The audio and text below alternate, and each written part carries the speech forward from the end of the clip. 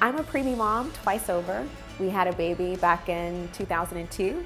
She was born at 29 weeks, but we lost her. And so my youngest was born at the same time at 29 weeks, but she survived. She was 2 pounds, 8 ounces, and she was just a fighter. This campaign is not fine. I think it's purely genius on part of March of Dimes.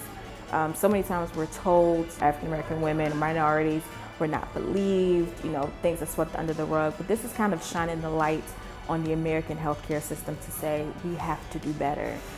There's no way that we should be who we are and still be the leader in maternal deaths. How are we in the greatest country in the world with a maternal health crisis? It's not fine.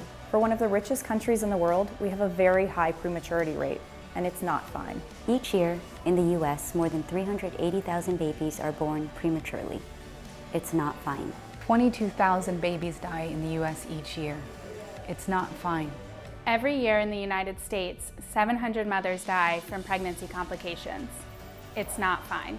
The U.S. is one of the most dangerous places to give birth, and African American women are 4 times more likely to die as a result of giving birth or birth complications.